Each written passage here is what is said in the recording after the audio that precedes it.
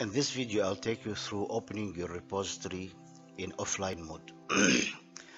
I've done a video earlier that shows you how to connect your repository online. I will leave a link in the description for that video for your reference. But for some reasons, you might want to open your repository offline, or you are not able to configure the online opening of the repository. So in this video, I'll show you how to open your repository offline. The process of opening your repository offline is that you have to download the repository, do the modification, and then upload the repository. Of course, you have to make sure that your services are up and running, so I will quickly check for status of the services.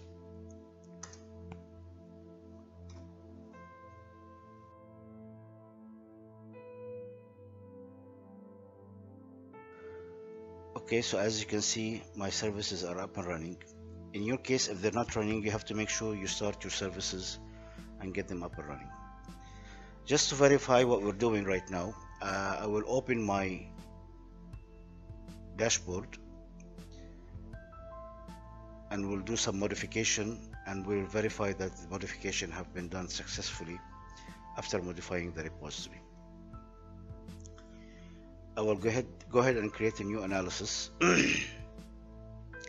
I select the subject area.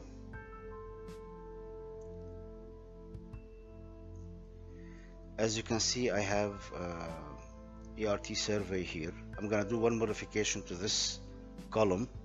Right now it's called ERT category test. We will change it in the repository in offline mode, and then we'll check and see that it has modified it correctly. To be able to download your repository, you have to go to PI tools directory. It is located under Oracle, middleware, user projects, domains, BI tools, pin. The command name is data model CMD.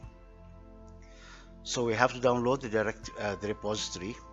I usually like to save them in this location because this is the default location where admin tools open the repository.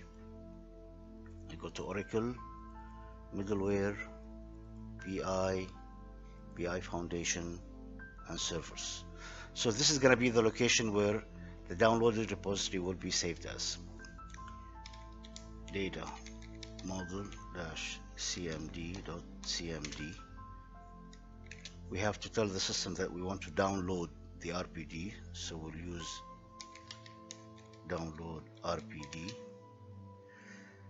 We use the capital O switch to specify the repository name. I usually like to save my repository under this location, so I'll copy this path and paste it here, and I'll call it my rpd.rpd. I'll use the -W switch to specify the repository password, which in my case it's welcome1, and I'll use -U switch to specify the WebLogic user, which is WebLogic, and -P for the WebLogic password. In my case, it's welcome1. One last thing, I have to specify the service instance name, -SI. By default, the system, by default, it's SSI whenever you install Obiee 12c. If you want to double check the instance name, the way to do it is you go to domain home, Oracle, middleware, user projects, domains, BI data, services instances, and this is the name, SSI. So here we'll specify it, SSI. We're good to go. Now the system will download the repository into this location where we can modify it and then upload it again. Okay, once you get RPD download successfully, that means that your repository is downloaded. Now this is the repository. Now I will start the admin tools.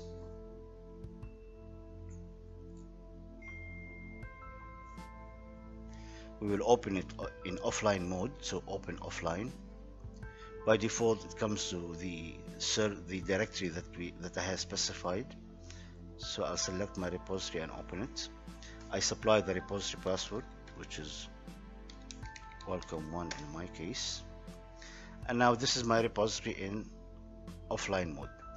I'll do one modification and we'll cross-check that the modification was done successfully once we upload the repository. I'll modify this column name. I'll remove test. I'll save the repository. I don't want to check global consistency. Now my repository is saved. Now this repository file contains the modified repository. Now what we have to do, we have to upload the repository back again. So basically it's the same command. We have to do a couple of changes. And instead of downloading the repository, we will use upload repository. So I'll remove the download and I'll replace it with upload. Instead of the -o for the repository name, I will have to use -i. The rest is the same. Once I run this command, I should get RPD upload completed successfully.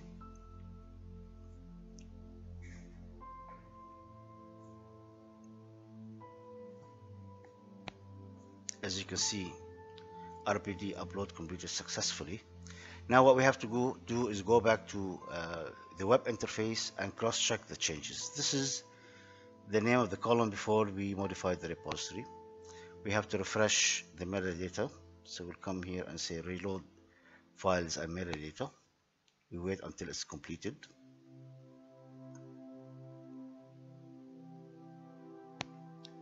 Okay, we go back now and we create a new analysis. We select the subject area.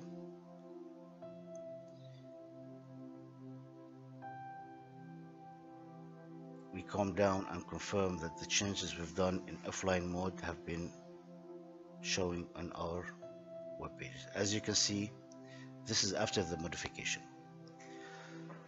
Great. So what we've done is that we've downloaded the repository, did some modification in offline mode, and then we uploaded the repository, we refreshed the metadata, and then now we can see our changes. I hope this helps. Thank you very much.